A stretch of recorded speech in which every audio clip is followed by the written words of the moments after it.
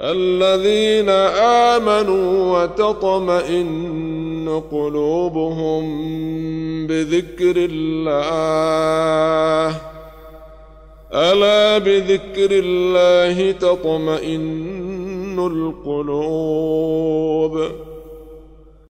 بسم الله الرحمن الرحيم. الحمد لله والصلاة والسلام على رسول الله وآله وصحبه ومن اهتدى بهداه. أما بعد. What is it that you want? Oh, I want a lot of things. Do you have the time to ask for all of these things? Don't go into details. Go into general things because Allah is generous and He'll give you more than what you ask for. There is a beautiful dua that the Prophet ﷺ used to say before he concludes his prayer. Now, contemplate upon this. It's so beautiful, so profound, so strong, and few of us memorize it by heart. The Prophet used to say, sallallahu alayhi wa sallam, اللهم بعلمك الغيب وقدرتك على الخلق أحيني ما علمت الحياة خيرا لي وتوفني إذا علمت الوفاة خيرا لي. اللهم إني أسألك خشيتك في الغيب والشهادة، وأسألك كلمة الحق في الرضا والغضب، وأسألك القصد في الغنى والفقر، وأسألك نعيما لا ينفد، وأسألك قرة عين لا تنقطع، وأسألك الرضا بعد القضاء، وأسألك برد العيش بعد الموت، وأسألك لذة النظر إلى وجهك والشوق إلى لقائك في غير ضراء مضرة ولا فتنة مضلة. اللهم زينا بزينة الإيمان وجعلنا هداة مهتدين. O Allah, by your knowledge of the unseen. Who knows the unseen? No one except Allah. So I'm asking Allah Azza wa Jal by His attributes. And this is how we praise Allah, by saying His attributes in the beginning. By your knowledge of the unseen and your power over creation. Okay, what is it that you want? Keep me alive so long as you know such life to be good for me, and take me if you know death to be better for me. Inevitably, we're going to die sooner or later. But in this dua, we acknowledge the fact that we're going to die, and we ask Allah to choose our death time to be at a good time and not to make us encounter calamities and tribulations and fitna and torture and poverty, etc. So we're begging Allah Azza wa Jal.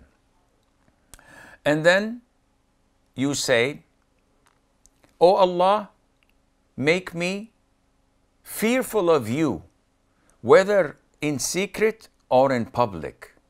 And this is sincerity. To be fearful of Allah when in secret, this is complete sincerity. And I ask you to make me true in speech, in times of pleasure and anger.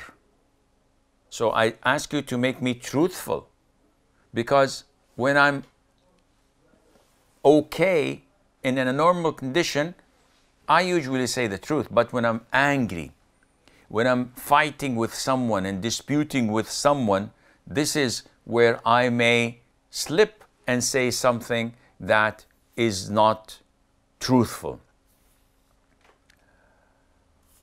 And I ask you to make me moderate in times of wealth and poverty.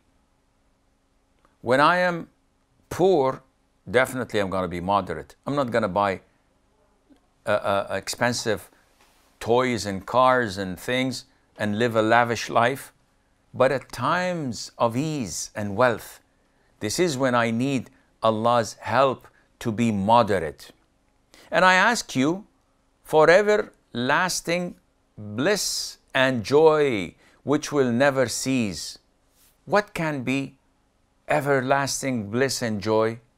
This can only be in Jannah. This can only be in paradise And you may get a glimpse of that in this life, as most righteous people have this, regardless of their wealth and poverty, because they have content of what Allah has ruled and decreed. I ask you to make me pleased with what you have decreed and for an easy life after death. Being content of Allah's decree is the highest level of happiness, because you know that this was written 50,000 years before Allah created the creation. So whether you bang your head on the wall or you are quiet and content, it's not going to change.